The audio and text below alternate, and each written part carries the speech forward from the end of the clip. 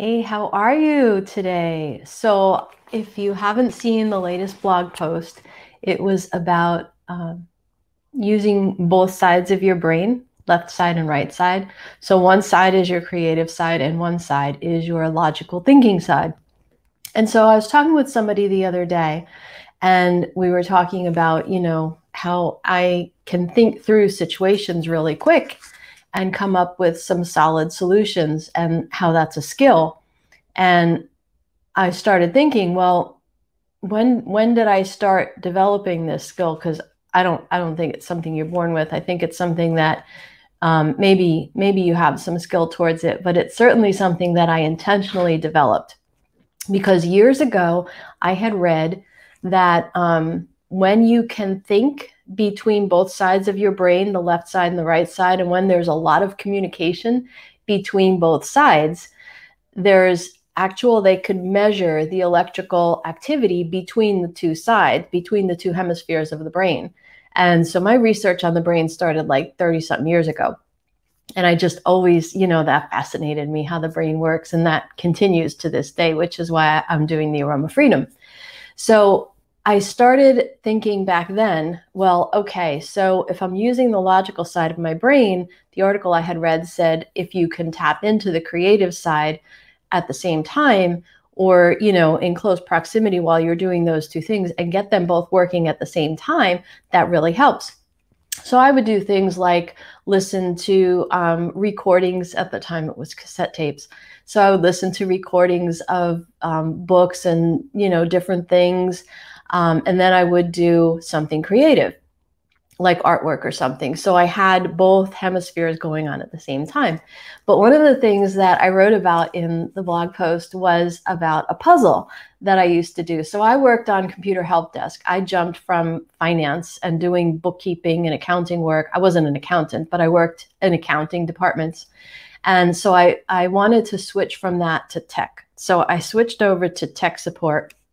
And that's how I started working. Hi, thanks for joining me today. So I switched over to tech. So while my first job was computer help desk, because I knew how to use Microsoft Office really well, and they didn't have a Microsoft Office specialist on the help desk. So they hired me as their Microsoft Office person who could offer phone support. So while I would be on the phone, stepping someone through how to fix their problem, I would do a puzzle. And I still have the puzzle. This was like so many years ago. I lived in New Jersey. So this puzzle has traveled with me from New Jersey to Florida, over here to Pennsylvania, where I am now. So this is the puzzle that I used to do. And I still have the rubber band that holds it together and the little plastic top and everything. But I thought, how cool would it be to just show you guys this? So it's got these little plastic pieces. And I think now they have electronic puzzles like this called Tangram or something like that. So, but there's something about the tactile nature of working with different things. So puzzles, like where you could actually physically touch it, they call it now going analog, where you could actually like write in a journal is different than typing, or voice to text. So actually writing something out. So when I have something really important that I want to remember, I make sure to actually scribe it into a notebook, and I have all different notebooks for all different things. Anyway, getting back to the puzzle. So this is the puzzle. So it has all of these little pieces, and so there's this little drawer. Where's the little drawer? I'll show you the drawer. So there's this little drawer that has these cards. And so the idea is that you take a card and look at the card.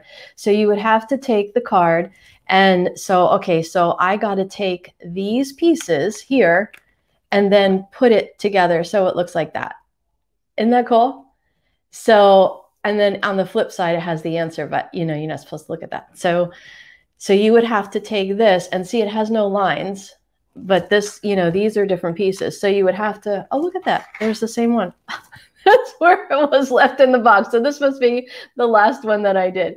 So yeah, so you take this together, and so you have to figure out, and there's all different ways it could fit. And the puzzles, they're all different cards, all different things that you put together. But it was so cool. There's different ones like this one and this one And so you got to take the shapes and figure out, okay, how would I put these shapes together to make this thing? So anyway, because I was doing something tactile in nature and I was doing something creative in nature at the same time that I was logically thinking through how to solve this computer problem, I was using both sides of the brain. And so that's I did the blog post because I was like, this is sort of like, now they call it like a hack or whatever, but I just thought that was so cool, because I intentionally developed using both hemispheres of the brain at the same time. And I've done things like that ever since, so it helps you develop the skill of being able to size up situations and get in touch with like that gut feeling, like I got this gut reaction and I know this will work, but I can't always explain and articulate how it will work, but it's like, I know this will work. So yeah, isn't that interesting? So if you like puzzles or if you have any kind of something like that you could do, I would recommend doing it, like I said, as tactile, more so than digital, when you want to be tapping both sides of the brain, or while you're doing your artwork, listening to an audiobook. And I just discovered Audible. So it's so cool because what I'm finding out is, so I had a couple of Kindle books, and I don't have a Kindle, but I have my phone and there's a Kindle app. So I have some paper books, and then I would get the Kindle version because I want to highlight it and put notes and have it be searchable so I could find things quick. But then I downloaded an Audible like a couple of years ago, the one book that I really liked because I wanted to be able to hear it and see it at the same time and highlight. So, but what I find is with the Audible, if the author is narrating the book, they start to ad lib in between. And it's like, because the one author was saying something in the Audible book that, yeah, you do both things too. So I was finding things being mentioned in the Audible book, and I would be like, oh, I don't remember that. Let me go find that in the Kindle. And I would do a search, and I would look at the same chapter, and I'd be like, but he didn't say that in the book, So it's almost like, so if the book is narrated by a person other than the author, they read the book. But there's 2 books so far that I have found that the author is like ad-libbing as they go along. So they're following like the outline of the book, but they're adding extra stuff or leaving some other stuff out. So yeah, it's kind of neat. So anyway, that's so if you're going to do something tactile like artwork, because I make cards and stuff, and then I listen to an audiobook at the same time. So that's what I mean. I still do stuff like that. So if you're going to do something like that, you could do it that way. Or if you're doing something logical and you just can't figure out, get all the pieces together, grab something tactile like a puzzle. So yeah, so if you do research or if you Google it or look at, things to do to develop both hemispheres of the brain and using it at the same time, and any of that, measuring the electrical activity between the 2 hemispheres, if you find anything, share it, because I would love to see like some more resources about it. I haven't had a chance to look into it lately. So I'm just sharing, my experience and what has helped me.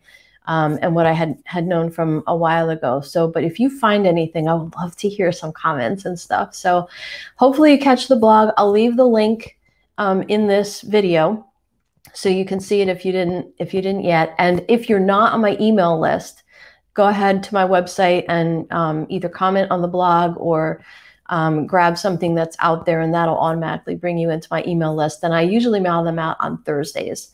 So next week, I'm starting a whole series on fear. I had posted it, and then I pulled the post because I said, you know what, I want to add something about this. So I'm going to be doing a whole series on that. So stop by my website, let me know what you think, and share your resources here. So, oh, wow, Baltimore. I'd love to hear about that. I want to hear about the exhibition in Baltimore. Thank you for sharing that. All right, you guys have a great rest of your day. If it's evening by you, have a good night's sleep. Take care.